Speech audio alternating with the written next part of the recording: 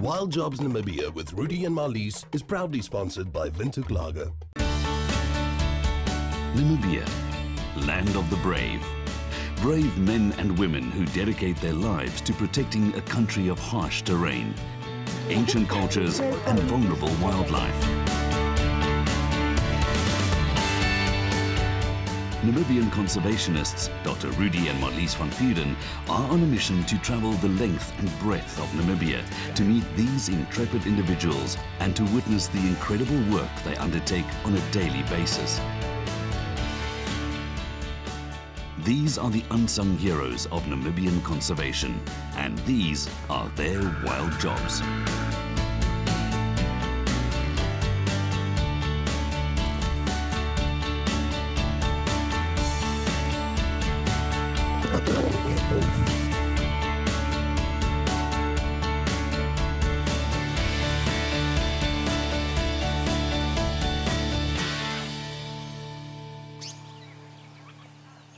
Namibia's rich wildlife heritage attracts thousands of tourists to the country each year. But unfortunately, it also attracts a very different kind of person. People who visit the country not to enjoy the rich diversity of fauna and flora, but to exploit it. People who are in the illegal trade of animal specimens. And poachers. One of the species hardest hit is the rhino, under severe pressure from poaching. Rhino poaching is probably the single most important threat to the survival of the species. And today we have the rare opportunity to go and look behind the scenes at what the government does to stop rhino poaching. We always hoped and prayed that it won't happen in our country, but rhino poaching is happening. It's everybody's responsibility, me, the 2 million people in our country, the government, to look after the species. In one such effort, the Namibian government decided to translocate rhinos from one area to a safer area. Such an operation requires a lot of planning. You are the spotter, so you go up and you can notify the chopper, so you work in close collaboration with the chopper. Yeah. Okay. Yeah, we communicate via radio. Yeah. Normally I go to 5,000 feet, 4,500 feet, and then I communicate, I locate the animals. Yeah. I'm spotting the animals, and then if this is the right animal we are looking for, then I call in the helicopter. But then this aircraft is also equipped with telemetry equipment. Yeah. And then we search, rather than to search unnecessarily, just to fly around. So we locate the aircraft via radio. So there's a lot of similarities between what Matthew does and what I do with cheetahs. You've got the antennas, we put the antennas up. I look for cheetahs from the air and you look for rhinos. Yeah. There's a lot of things that we do together.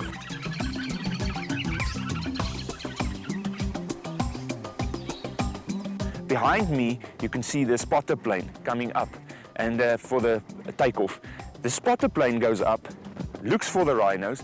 Once they find the rhinos, they GPS point them and talk to the chopper. And then the chopper goes straight in and gets them.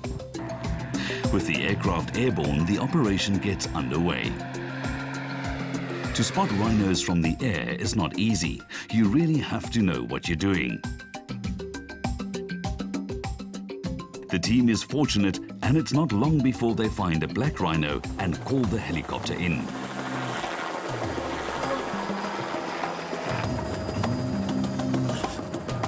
The ground crew has also been notified of the location and heads off.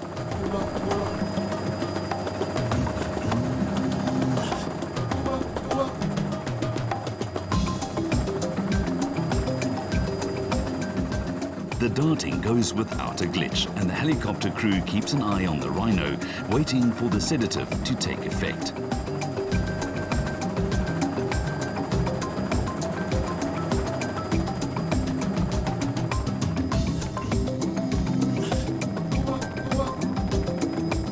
As soon as the rhino goes down, the chopper lands. Everybody knows they have to work as fast as possible.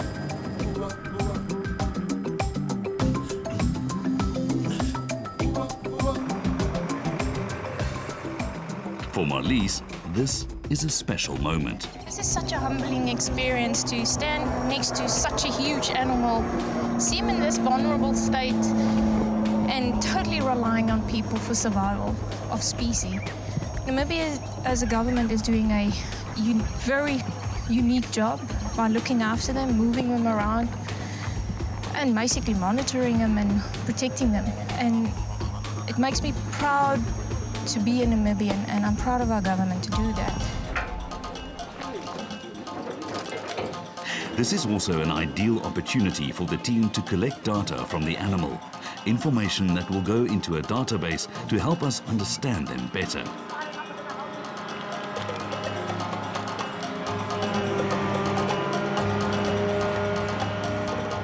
To make sure the rhino doesn't overheat while under sedation in the hot sun, it is kept cool with water. Today, it is Sagio's job to do this. Gottfried Apollos from the Ministry of Environment and Tourism has done these kinds of operations many times before and has a lot of experience. Obviously, we can't say where we are now, but government's busy with rhino work. What's the idea of the work today? What are we going to do? Is to capture and translocate them to other safer areas. Okay. Yeah, that is the whole initial idea of this operation. Okay. And so what do you, the animal is down now, what do? You do blood tests, you do measurements, all of those things? Do you weigh them as well? We do dehorn, we do blood tests. If they are not established in the rhino database, we need to open a registry for each animal. Oh, okay. Captured, yeah. Okay. Put in chips, so we eventually know where this rhino is if we find it somewhere else, okay, where these ones come from.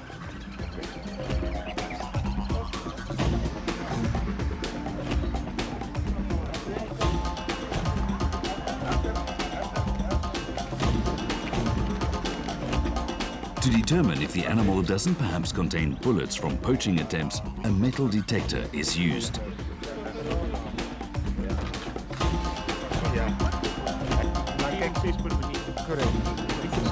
One of the rhino's ears is tagged to make future identification easier.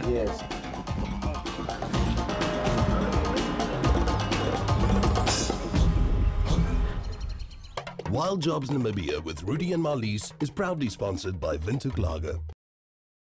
Wild Jobs Namibia with Rudy and Marlies is proudly sponsored by Windhoek Lager.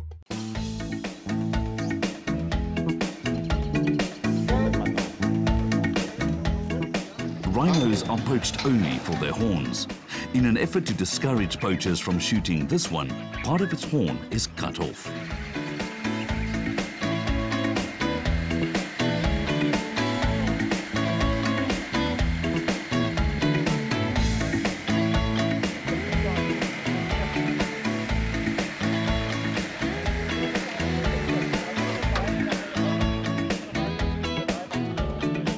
That's why the police is here. Police will take now charge of this piece of horn. And just looking at it, that's the most ridiculous thing in the world. How can people kill an animal for this?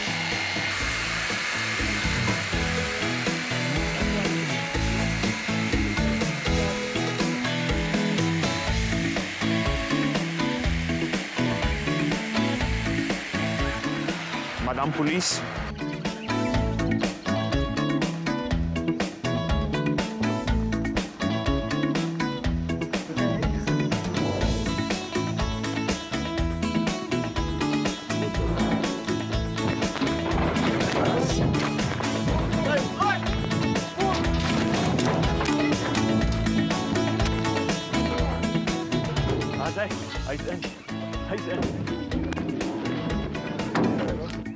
Gottfried, that was absolutely fantastic.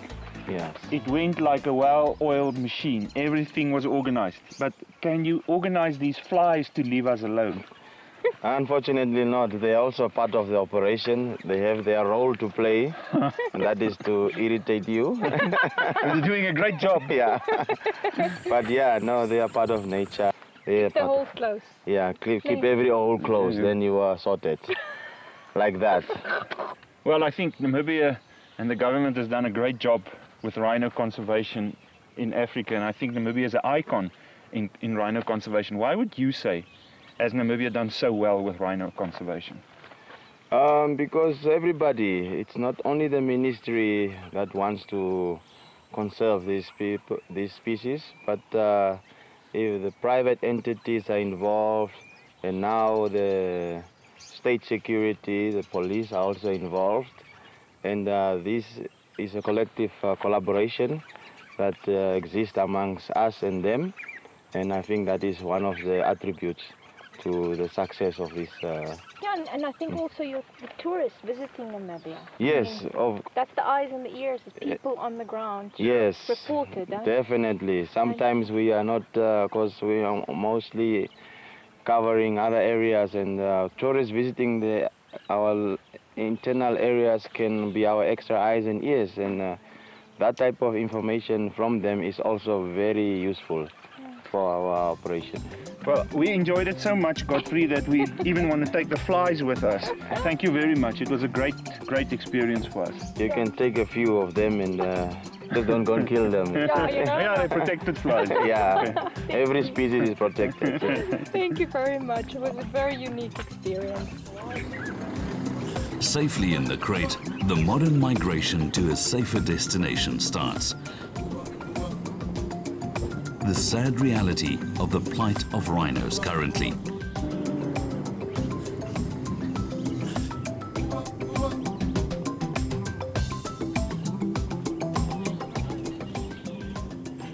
I was really privileged today as a mum to share this wonderful work with rhinos with my kids, to be able to show them how big these animals are. 2 years ago I had the opportunity to work with 2 baby rhinos, and I actually realized how soft and gentle these animals are. They make these tiny little noises like a little bird, and it just makes me more determined to give them a voice and to work harder to protect these animals. Namibia has always been an icon when it comes to rhino conservation, and today we realized why. It's because our government and government officials work so hard behind the scenes to ensure the survival of the species. They are almost as elusive as the rhinos themselves. And today I just realized again that one needs to think about your legacy. And the poacher, the potential poacher, must also think about his or her legacy. The point is, as late as 2011, the IUCN declared certain subspecies of rhino as extinct. Final, there's nothing more after extinction. So what's the legacy that you will leave? Zagiel, what do you think? Dad, it was the best day of my life, and I know I learned more than I would have learned in school. You just want to get out of school.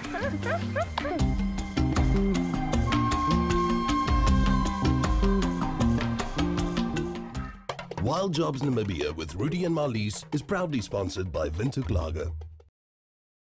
Wild Jobs Namibia with Rudy and Marlies is proudly sponsored by Windhoek Lager. The Etosha National Park in the north of Namibia spans an area of 22,270 square kilometers and is teeming with wildlife.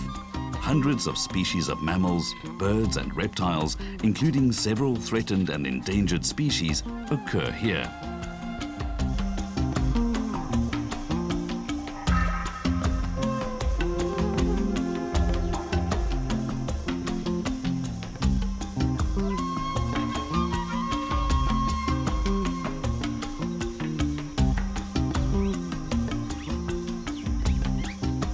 Two zebra species, the plain zebra and the Hartmann's mountain zebra, also roam these plains. It is suspected that there might be some interbreeding between the two species, and the Namibian government has launched a research project to determine whether this is in fact happening.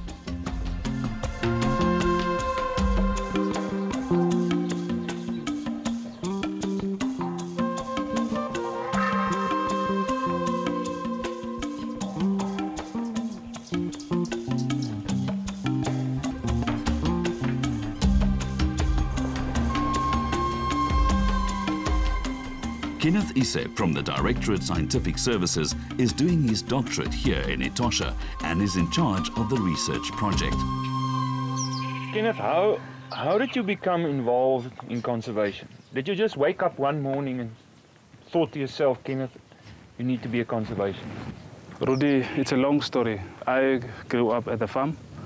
I spent most of my childhood days at the farm, where we have to go and look for livestock in the bush. We have to go out and spend time play in the bush. And at that young age, I developed love for nature. And then eventually, when I went to the university, I went to do my degree in geography and environmental studies.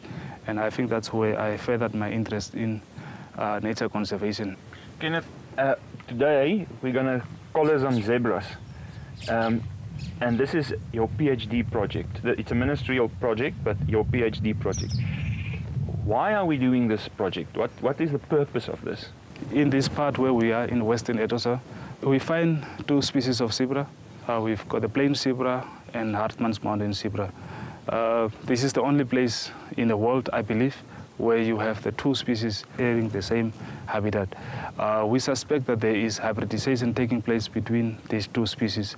There was a student, a PhD student, that did research work on plain zebra in Namibia, in Etosa, and in her studies she found some evidence of mountain zebra genes in the Hartmann, in the plain zebras. And there's also photographic evidence. We believe that maybe there is a problem in this Western Etosa where the two species coexist. So we started this project to understand first the range overlap, where these two species overlap, what is the extent, what are the possible factors that brings these two species together. So the question is does it result in hybridization if the two species are sharing or coexisting or sharing the same space? And to understand if it is taking place, and if it does take place, what is the extent? Is it just restricted to certain areas in Western Etosa, or is it widespread, maybe in the whole of the Western Etosa? It's time for action, and the team heads off.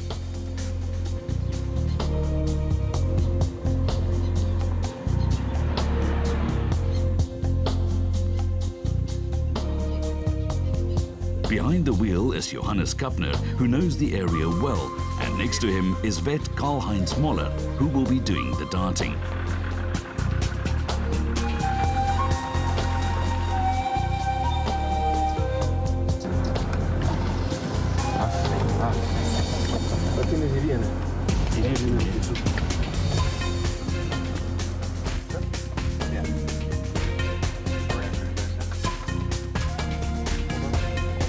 Hartmann's mountain zebras are hardy animals and can survive in very harsh terrain.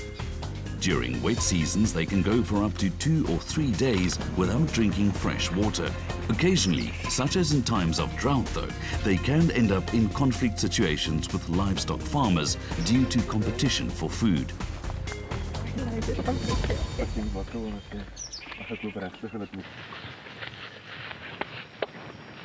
Oh, you're not allowed.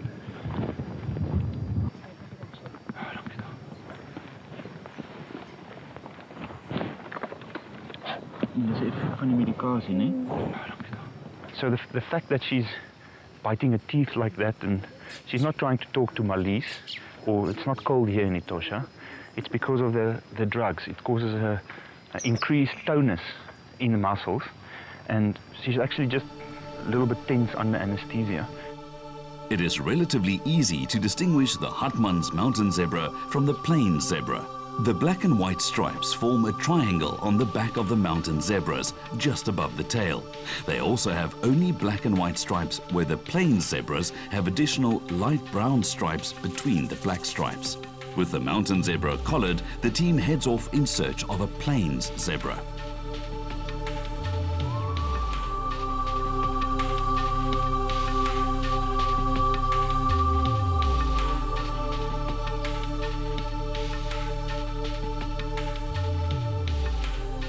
You can only make recommendations to influence management if you have scientific facts. You cannot use what you think, your own opinions, to try and influence decisions, conservation decisions.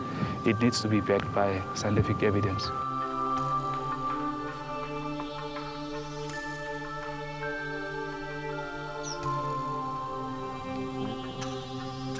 Ja. Recht voor de kast. Daar die twee. Nee, hierdie ene. Hierdie ene.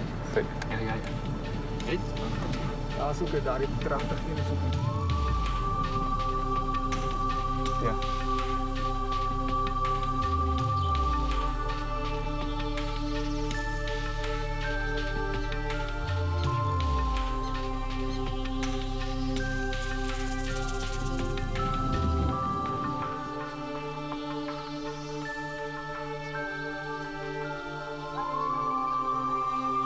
As in the case with the rhino, this is an ideal opportunity to collect data from the animals for research purposes.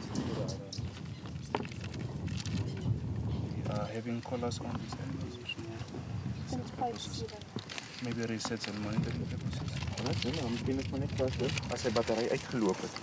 Haal jy hulle weer af of is so met jou been? Ek het nou met die nekbande los nie. So na 2 jaar. Once the collar has been fitted, an antidote is administered to wake the zebra up. Okay, should be fine. Sy kan net so sit. Okay, sy kan just now.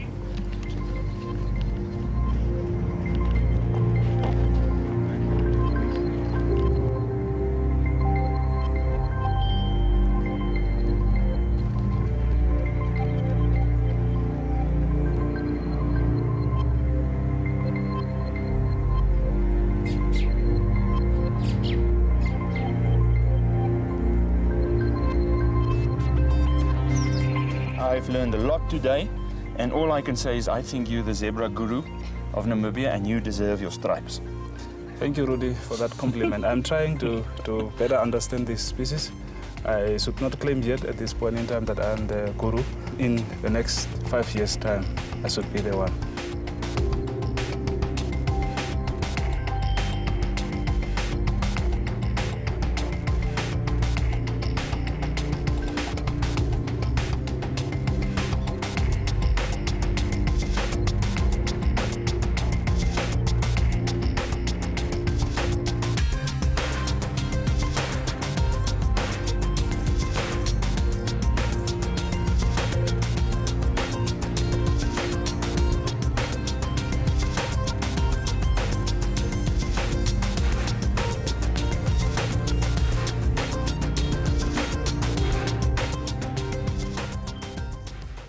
Wild Jobs Namibia with Rudy and Marlies is proudly sponsored by Windhoek Lager.